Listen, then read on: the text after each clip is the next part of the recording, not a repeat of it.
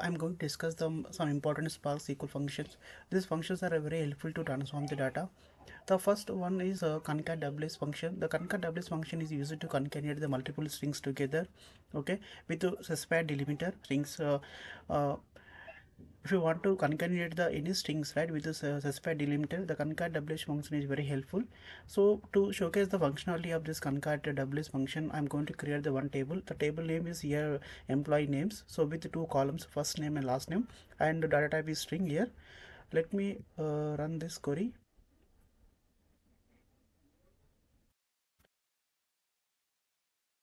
Okay, table is created successfully. So I'm going to insert names into the employees name table. Okay, let me run this query.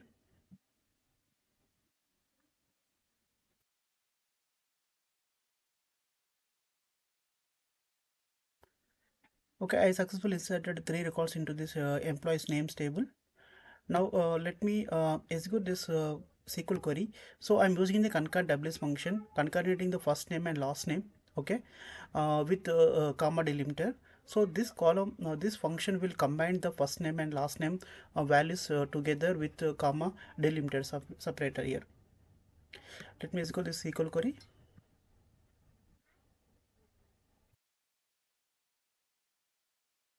Okay, you see the first name last name is combined with the comma delimiter here.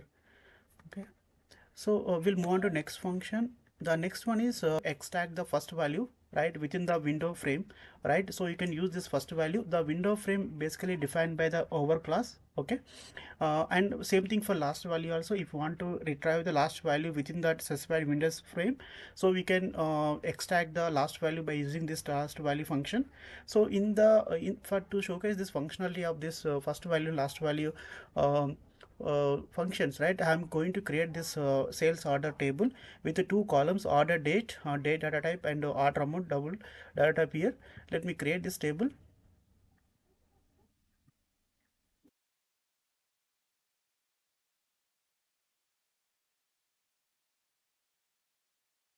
Okay, table is created successfully. So I'm inserting these records into the sales order table. So for example, the date 2022-01-01, there is a order amount is 100, and same day there is a order amount of 150, and same thing 01-02 there is a order amount 75 to 100, right. For each day there are two records, are there are two order amount numbers. So from this information, we'll try to identify what is the first value within that vendor's frame, and what is an last value within the defined windows frame. Let me insert this data. Records are inserted successfully. So this is the query we are going to discuss now, how first value and last value functions will work. Okay, the first value basically I'm passing this first value function the order amount. From the order amount column we will get the first value within that window frame. Windows frame nothing but here we are defining the windows frame based on the order date, right. Whenever you see order date is matching for multiple values, so that values are nothing but one of window frame. So within that within that records you will get the first value, okay, and same thing for last value also. So within that windows frame you will get the last value. So let me run this query. I will show you the data.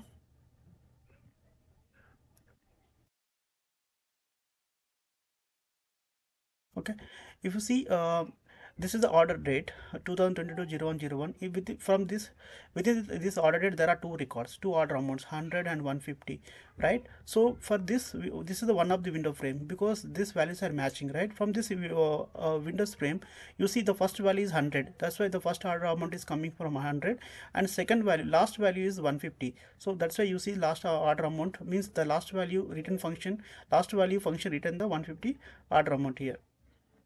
Okay, let me move on to next function. The next function is the pivot operation in SQLs are used to transform the data from the row wise format to the column wise format. The pivot operation in the SQL are used to transform the data from the row wise format to the column wise format. Okay, so to showcase the pivot function functionally, right, I'm going to create the one table. Okay, student scores. Let me create this table.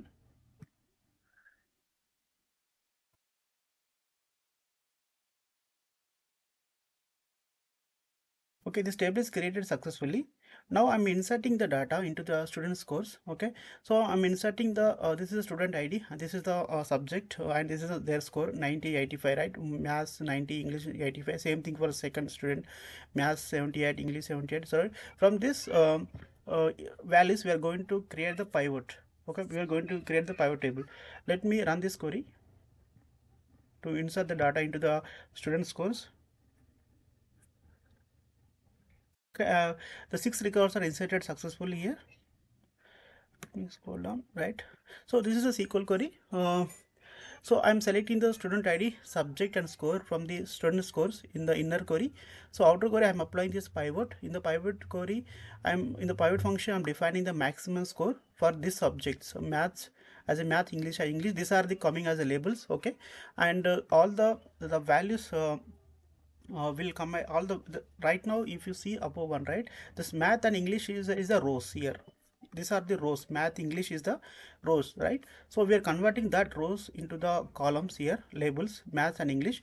From each math and English, and for that particular student we're trying to identify what is the maximum score. Okay, let me run this query.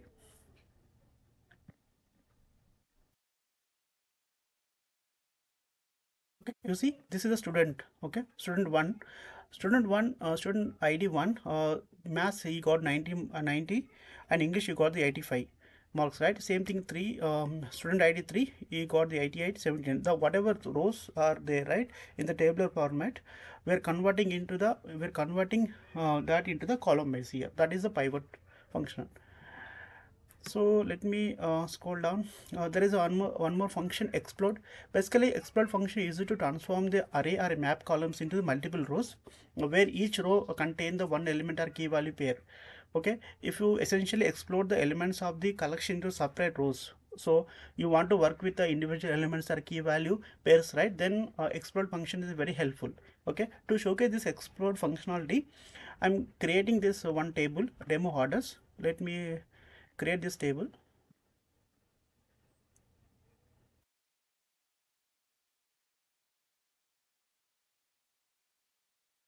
Okay, this table is created successfully. Now now I'm inserting the this records into the demo orders table.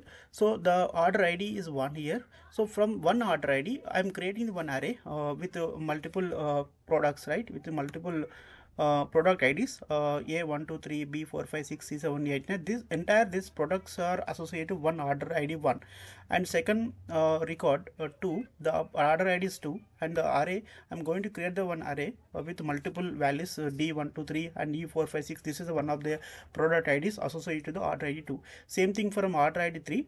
I'm keeping the only one value F1 to 3. So what happened? So I defined this product IDs array data type, right? So this will store as a collections into the product IDs column. Okay, let me insert this data into the demo orders table.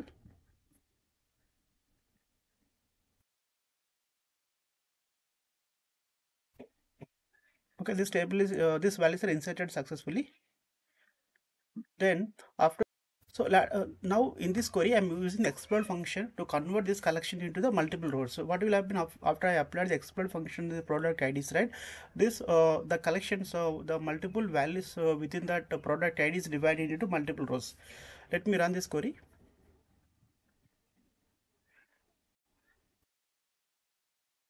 See, the we have the order ID. So earlier data, the order ID is associated this products A1 2 3 B4 46 C788 is associated with one order ID.